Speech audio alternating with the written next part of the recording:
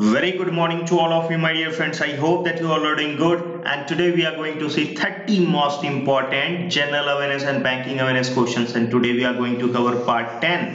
Already we have completed part 9. बहुत important है अभी तक का part 9 और बहुत ही अच्छे क्वेश्चंस का कलेक्शन अगर आपने नहीं देखा तो बिल्कुल देख लीजिए। राइट, आपने देखा कि बॉब के एग्जाम में आपको नंबर ऑफ क्वांटिटीज जो बैंकिंग अवेयरनेस से रिलेटेड रहता है कितना ज्यादा रहता है। मतलब सेम आपका एसबीआई पीओ में ये पैटर्न फॉलो होने वाला है। हाँ, एसबीआई क्लर्क में थोड़ा आपको जनरल अवेयरनेस का क्वांटिटी ज्यादा मिलेगा, लेकिन फिर भी आपको हर एक सिचुएशन के लिए अपने आप को प्रिपेयर रखना और जो इंपॉर्टेंट क्वेश्चंस का कलेक्शन उन सभी को पढ़ जाइए, रट जाइए। बिल्कुल आपके एग्जाम में बहुत आपको काम आने वाला है, गारंटी। तो चलिए देखते हैं जो आपका आज का 30 मोस्ट इंपॉर्टेंट क्वेश्चंस है।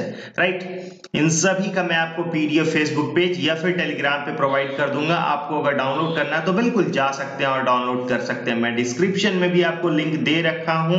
राइट, वहां पर आप जाके इसे डाउनलोड कर सकते हैं। देखिए, फर्स्ट मैंने इन सभी का इंटरेस्ट रेट के लिए रखा है कि केवीपी में आपका क्या इंटरेस्ट रेट है। अभी केवीपी का करंट इंटरेस्ट रेट आपका 7.3% है। थोड़ा सा अगर इसके डेप्थ में देखें, आपके एग्जाम में बिल्कुल पूछा जा सकता है। तो केवीपी का आपका क्या है, लॉक इन पीरियड अगर आप देखें, फर्स्ट केवीपी में अगर हम सब देखें तो केवीपी का लॉकिंग पीरियड आपका क्या होता है, 2.5 ईयर है। मतलब 2.5 साल का आपका है। ठीक है, अगर आप इसकी मैच्योरिटी पीरियड देखें तो यह आपके 9 ईयर 10 मंथ्स है। मतलब लगभग क्या 118 महीने। ठीक है, 118 महीने आपका मैच्योरिटी पीरियड होता है। इसकी डिनोमिनेशन आपको क्या हो जाती है कि 1000, 5000, ठीक है, 10,000 और 50,000 में आपका ये डिनोमिनेशन रहता है। इसी डिनोमिनेशन में आप इसको खरीद सकते हैं और कोई भी आपका इसका मैक्सिमम लिमिट नहीं बताया गया है। ठीक है, maximum limit is not included. Now ये एक आप बोल सकते हो कि इसमें कोई भी टैक्स बेनिफिट नहीं मिलता है, मतलब विदाउट टैक्स बेनिफिट, और it can be transferred from the one person to another person. ये इसकी बहुत बड़ी खासियत होती है। मतलब क्या ट्रांसफर किया जाता है, सपोज एक पर्सन है, इससे यह इजीली ट्रांसफर किया जा सकता है दूसरे पर्सन में। ठीक है, मतलब एक ट्रांसफरेबल ये इंस्ट्रूमेंट होता है। तो केवीपी के बारे में आपने देख लिया। एनएससी के बारे में देखते हैं, national saving certificate, NSC. Current rate अभी क्या आपका 7.6% चल रहा है। ठीक है, और 7.6% के अकॉर्डिंग अगर इसके थोड़ा डेप्थ में जाकर देखें तो सेकंड अगर हम लोग एनएससी देखते हैं, देखिए आपके एनएससी में क्या होता है कि टोटल जो आपका है दो फिक्स्ड मैच्योरिटी पीरियड में इसको लाया गया है। पहला आपका 5 ईयर है और दूसरा आपका 10 ईयर है। ठीक है, मतलब फर्स्ट आपका 5 ईयर है, सेकंड आपका 10 ईयर है। और आप बोल सकते हैं कि जो मिनिमम इन्वेस्टमेंट है वह मिनिमम जो आपका इन्वेस्टमेंट है वो आपका क्या 100 रुपीज है। ठीक है, 100 रुपीज का मिनिमम इन्वेस्टमेंट और यह 1.5 लाख तक आप इन्वेस्ट कर सकते हैं। ठीक है, 1.5 लाख तक इन्वेस्ट कर सकते हैं। और दूसरी बात कि जो एनएससी आपका, ठीक है, एनएससी आपका can earn A tax break under the section of, अच्छा इसमें जो आपका टैक्स जो रिबेट मिलता है, जो टैक्स का आपको बेनिफिट मिलता है वो 80C, मतलब क्या under section 80C of income tax के अंदर के तहत आपको इसमें टैक्स का रिबेट मिलता है। तो सेक्शन 80C के अंतर्गत आपको इसमें टैक्स का रिबेट मिलता है। नेक्स्ट आप क्या देखें कि पब्लिक प्रोविडेंट फंड, अभी करंट रेट आपका क्या 7.6 चल रहा है। ठीक है, और पब्लिक प्रोविडेंट फंड में अगर आप थोड़ा डेप्थ में जाकर देखें तो इसके पॉइंट को, public provident fund PPF, right, और पीपीएफ में आपको क्या बोला गया है, अभी 7.6% का इंटरेस्ट रेट है। यह भी एक टैक्स फ्री इन्वेस्टमेंट प्रोडक्ट होता है। Right, tax free investment product होता है और इसमें आप बोल सकते हैं कि इसका जो टेन्यूर होता है वह 15 ईयर का होता है। ठीक है, इसका टेन्यूर क्या होता है, 15 ईयर का होता है। दूसरा, अगर आप इसमें इन्वेस्ट करना चाहते हैं तो मिनिमम 500 रुपए का इन्वेस्टमेंट कर सकते हैं और जो मैक्सिमम होता है वो आपका 1.5 लाख, मतलब 1.5 लाख का इन्वेस्टमेंट होता है। ठीक है, और देखिए आप एक और पॉइंट जो पीपीएफ के अंदर आ जाता है कि आप एक से ज्यादा अकाउंट खोल सकते हैं। सपोज आपने एक अकाउंट खोला, दूसरा अकाउंट भी आपने खोला, लेकिन इन दोनों का जो अमाउंट है वो 1.5 लाख से एक्सीड नहीं करना चाहिए। मतलब एक आदमी दो अकाउंट तो खोल सकता है, लेकिन उसका मैक्सिमम अमाउंट जो है वो 1.5 लाख एक्सीड नहीं कर सकता है। दोनों मिलाकर भी, एक भी आप करते हैं तो भी आपका 1.5 लाख ही जाना चाहिए, और दो अगर आप करते हैं तो भी आपका 1.5 लाख ही जाना चाहिए। ठीक है, देखिए नेक्स्ट आपका एक सुकन्या समृद्धि योजना है। सुकन्या समृद्धि योजना में करंट रेट आपका क्या चल रहा है, 8.1% चल रहा है। और इसके अंदर देखते हैं सुकन्या समृद्धि योजना के अंदर थोड़ा इंपॉर्टेंट पॉइंट डेप्थ में देखा जाए तो सुकन्या समृद्धि योजना आपका कोई भी बैंक या फिर पोस्ट ऑफिस इशू कर सकती है, राइट। तो पोस्ट ऑफिस या फिर कोई भी बैंक इशू कर सकती है। और देखा जाए तो इसमें आपका इन्वेस्टमेंट 250 रुपीज से लेकर 1.5 लाख तक का इन्वेस्टमेंट होता है। मतलब क्या, मिनिमम 250 रुपीज और मैक्सिमम आपका 1.5 लाख हो सकता है। और जो गर्ल चाइल्ड है, गर्ल चाइल्ड के लिए स्पेशली लाया गया है, मतलब 10 साल तक के बच्चियों का यह अकाउंट खुल सकता है, 10 साल के बाद नहीं खुल सकता है। तो मतलब आपका क्या रखा गया है, लिमिट 10 ईयर। ठीक है, और जो आपका ऑपरेशनल पीरियड इसका होता है, सुकन्या समृद्धि योजना आपका बैंक ऑफ बड़ौदा के क्वेश्चन में पूछा गया था। इसका जो आपका ऑपरेशनल लिमिट होता है वो 21 ईयर होता है, मतलब 21 साल तक का ऑपरेशनल लिमिट है। ठीक है, और हर एक इंडिविजुअल फैमिली में अगर आपको पूछा गया कि हर एक इंडिविजुअल फैमिली में कितने गर्ल्स मेंबर को यह प्रोवाइड, मतलब कितने गर्ल्स मेंबर का यह अकाउंट खुल सकता है, तो आपको क्या दो आंसर देना है। मतलब एक फैमिली के दो बच्चियों के लिए सुकन्या समृद्धि योजना को लाया गया है, राइट। तीसरे बच्ची के लिए एलिजिबल नहीं होगा, मतलब दो तक ही एलिजिबल है। नेक्स्ट आपने क्या देखा, senior citizen saving scheme, current rate आपका 8.3% चल रहा है। और सीनियर सिटीजन सेविंग स्कीम आपका एज लिमिट कितना रखा गया है, जो एज लिमिट है वह क्या है, 60 ईयर है। ठीक है, और बहुत ही अच्छा इंटरेस्ट रेट आपको मिल रहा है अभी 8.3%। आपने देखा तो सबसे ज्यादा इंटरेस्ट रेट किस में मिल रहा है, सीनियर सिटीजन सेविंग स्कीम पे। अच्छा, इसके डेप्थ में अगर आप देखें तो इसमें मिनिमम इन्वेस्टमेंट कितना हो सकता है, आपके क्वेश्चन बिल्कुल ऐसा देखने के लिए मिल सकते हैं कि minimum investment senior citizen saving scheme में कितना मिल सकता है, तो 1000 रुपीज। कितना है, 1000 रुपीज मिनिमम इन्वेस्टमेंट। और अगर आप मैक्सिमम इन्वेस्टमेंट देखें तो आपका 15 लाख रुपीज है, right. 15 lakh rupees maximum investment है। और जो मिनिमम लॉकिंग पीरियड होता है, बहुत बार आपका क्वेश्चन यह पूछा गया कि मिनिमम लॉकिंग पीरियड आपका सीनियर सिटीजन सेविंग स्कीम के लिए क्या होता है। लॉकिंग पीरियड अगर आप देखें तो लॉकिंग पीरियड आपको क्या मिल रहा है, 5 ईयर का मिलता है। ठीक है, 5 ईयर का आपको लॉकिंग पीरियड मिलता है इसमें। तो ये था आपका सभी का इंटरेस्ट रेट, और सभी के बारे में मैंने थोड़ा डेप्थ में बता दिया। अगर आपको एग्जाम में पूछा जाता है तो बिल्कुल आप फेस कर सकते हैं। चलिए आगे बढ़ते हैं।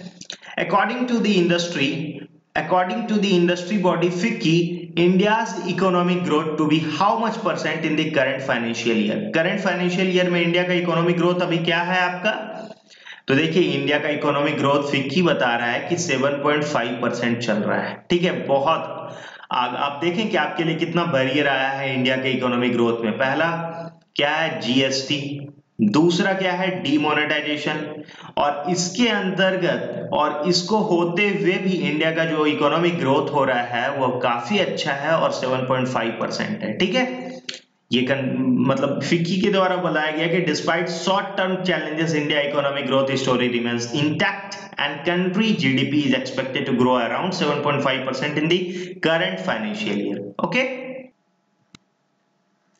Cabinet approves MOU on civil aviation with which of the organisation. तो कैबिनेट अप्रूव्स क्या किया है, ब्रिक्स के साथ सिविल एविएशन। और सबसे बड़ा मोटो है कि ब्रिक्स नेशन के साथ इजीली हम लोगों का यातायात हो सके, आदान प्रदान हो सके, मतलब गुड्स एंड सर्विसेज का बहुत जल्दी सेल हो सके या परचेज हो सके और हम लोगों का ग्रोथ हो सके, राइट।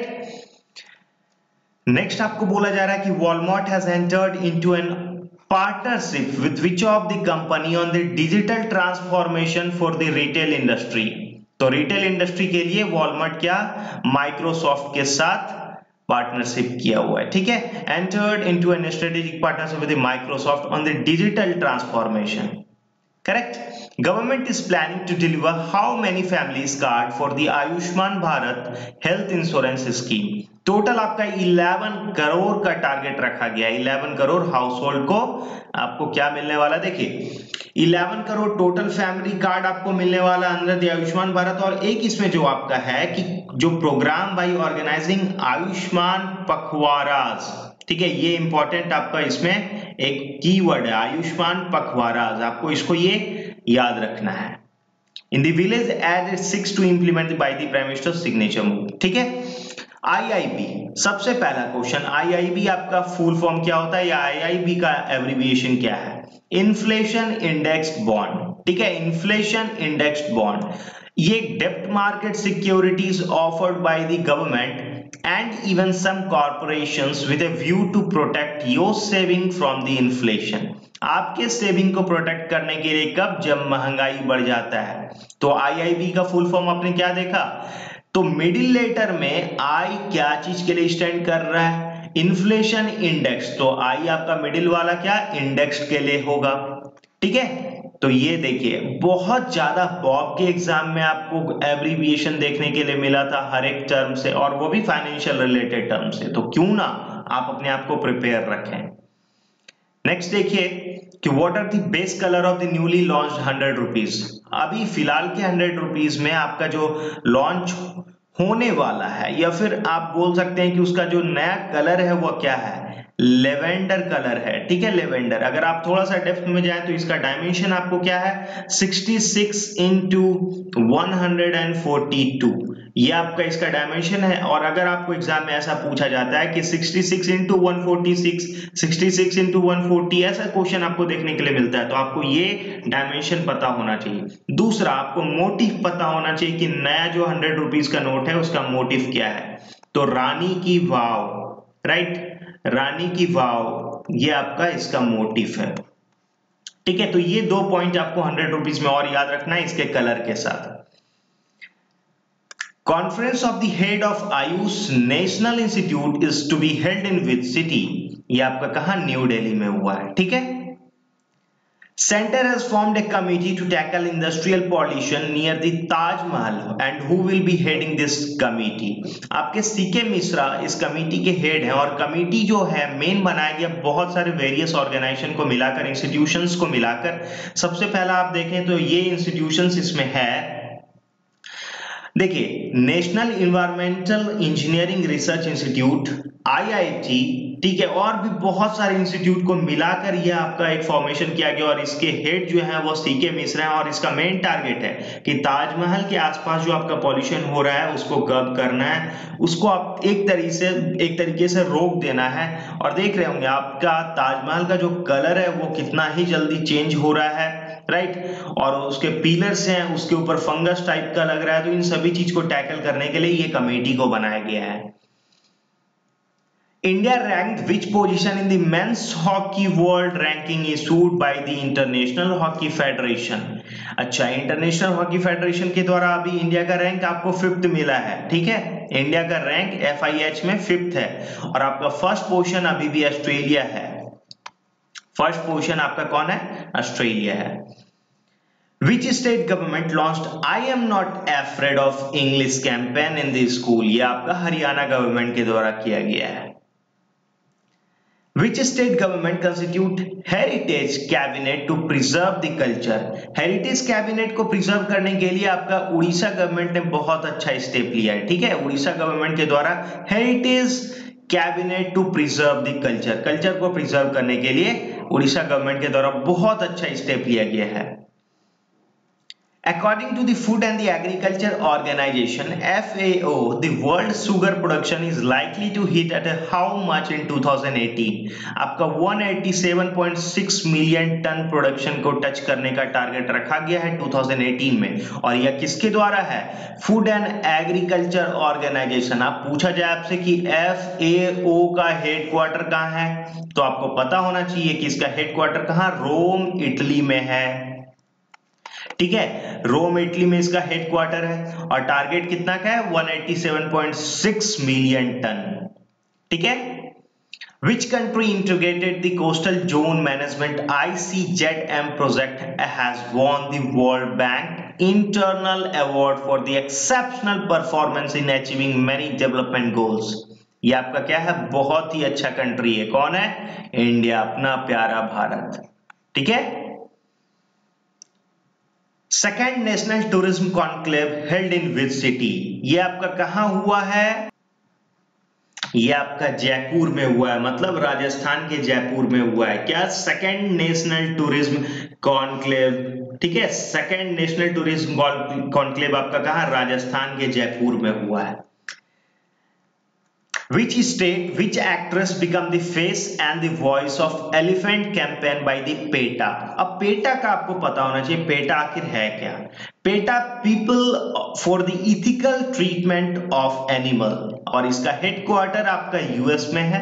ठीक है, और इसका ये लोगो है, देखिए मैंने दे रखा है। और ये कौन एक्ट्रेस को फेस ऑफ द वॉइस बनाया गया, और क्या है मेन? Elephants campaign. ठीक है, एलिफेंट्स कैंपेन, ये आपका रीचा चड्डा है। ठीक है, रीचा चड्डा का वॉइस को लिया गया है एलिफेंट कैंपेन के लिए पेटा के द्वारा। पेटा क्या है? People for the ethical treatment of animals. Which company has rolled out the caller ID and the spam protection on its phone application? ये आपका गूगल के द्वारा लिया गया है। गूगल अभी इसको फिलहाल लॉन्च किया है। According to the report by the Asian Development Bank (ADB), India's economy will accelerate to how much % in 2019? ठीक है, देखिए ADB के द्वारा बताया गया कि 2018-19 में इंडिया का जो ग्रोथ होगा वो 7.3% होगा, और वहीं 2019-20 में आपका बताया गया है क्या? इंडिया का ग्रोथ कितना होगा? 7.6% होगा। ठीक है, और ADB का अगर हेडक्वार्टर आपसे पूछ दिया जाए कहाँ है, तो आपको बोलना है कहाँ? फिलीपींस है। ठीक है ना, फिलीपींस आपका क्या हो गया? इसका हेडक्वार्टर हो गया। और देखिए 2018 के लिए और 19 के लिए, दोनों के लिए आपका ये टारगेट रखा गया है। मतलब ये प्रेडिक्शन है कि 7.3% का ग्रोथ रेट होगा, 7.6% का ग्रोथ रेट होगा 2019-20 के लिए। ठीक है।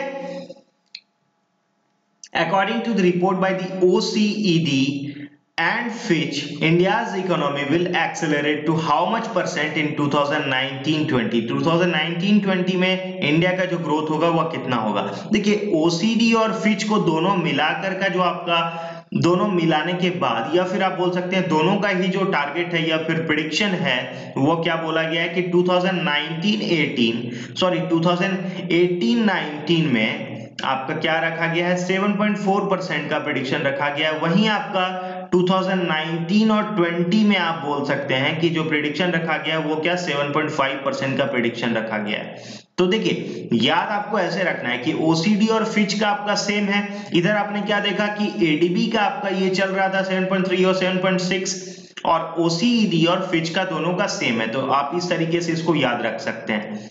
फिर नेक्स्ट आपसे पूछा जा रहा है कि मूडी एंड वर्ल्ड बैंक का जो आपका प्रेडिक्शन रखा गया है, इंडिया का economic growth will expect how much % इन 2019-20? देखिए 2019-20 के लिए आपसे पूछा जा रहा है, तो मूडी और वर्ल्ड बैंक का दोनों का सेम है आपका। ठीक है, तो 2018-19 के लिए रखा गया है आपको 7.3% बताया गया है, और 19-20 के लिए आपको कितना बताया गया है?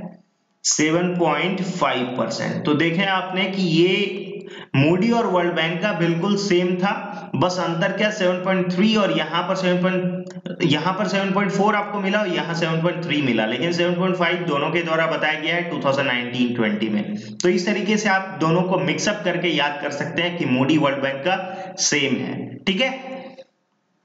Which country lifted the state of the emergency after the 2 year? 2 साल के बाद स्टेट ऑफ इमरजेंसी कौन किया है अभी लिफ्टेड? तो टर्की। ठीक है, टर्की के आपके कौन है प्रेसिडेंट? रिसेप Tayyip Erdogan. ठीक है, टर्की के इसके प्रेसिडेंट है। टर्की का आपका कैपिटल क्या हो गया? अंकारा, और इसका जो करेंसी हो गया वो क्या? लीरा हो गया। ठीक है।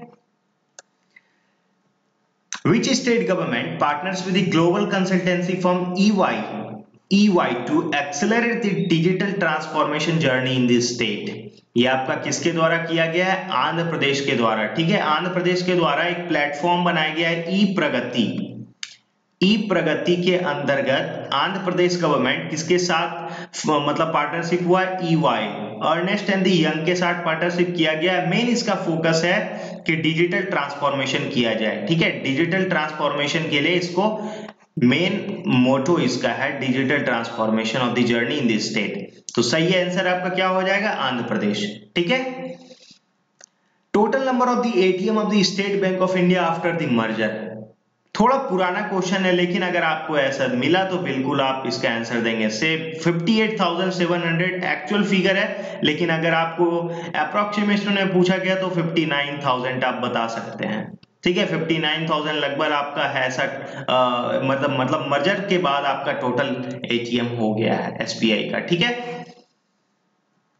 Which of the following is not true about the National electronic fund transfer NEFT? क्या आपका इसमें गलत है?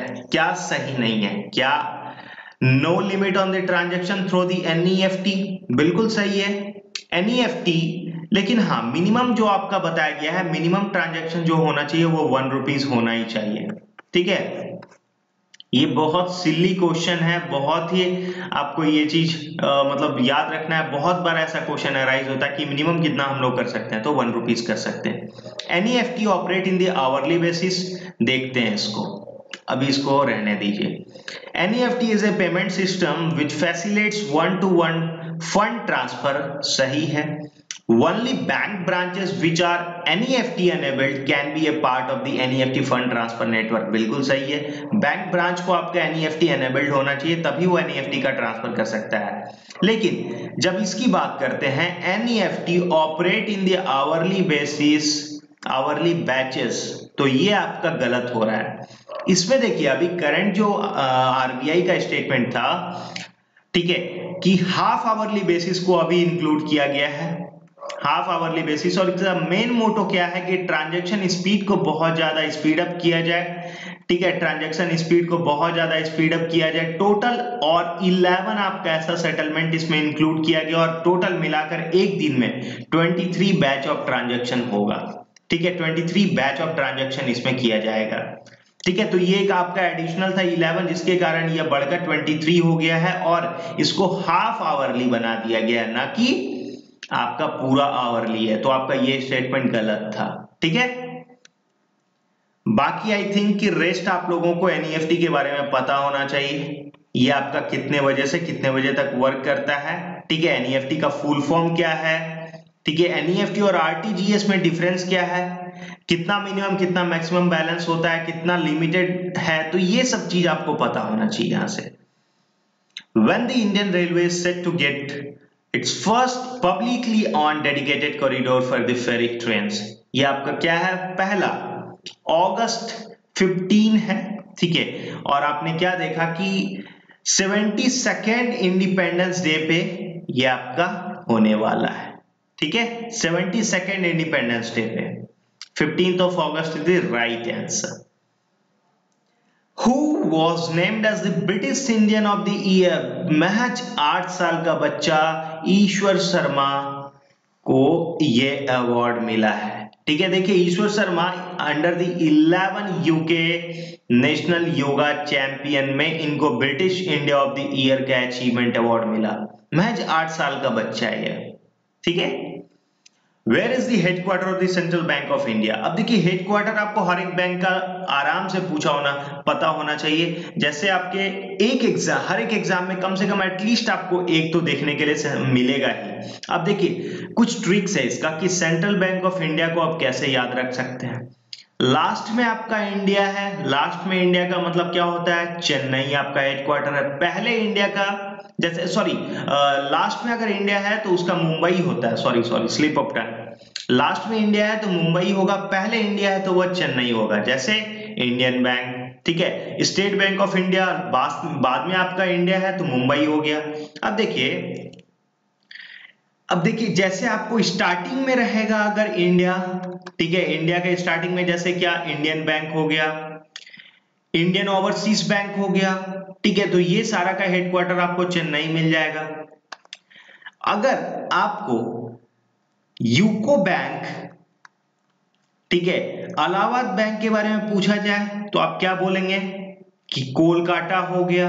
ठीक है, थोड़ा सा ये आपको दिमाग में रखना है। एक आपका जो एक्सेप्शन है यूनियन बैंक ऑफ इंडिया, बाद में आपका इंडिया है लेकिन उसका हेडक्वार्टर कहाँ होता है, कोलकाता है। तो यूनियन बैंक ऑफ इंडिया है, यूनियन बैंक ऑफ इंडिया का हेडक्वार्टर आपको कोलकाता है। तो ये तीन आपके यहाँ कोलकाता से हो गए। ठीक है, अब देखिए पंजाब जिसमें आपका ऐड होता है, पंजाब आपका क्या हो जाएगा, न्यू दिल्ली हो जाएगा। पंजाब का जो भी आपका एडिशन है वो न्यू दिल्ली हो जाएगा।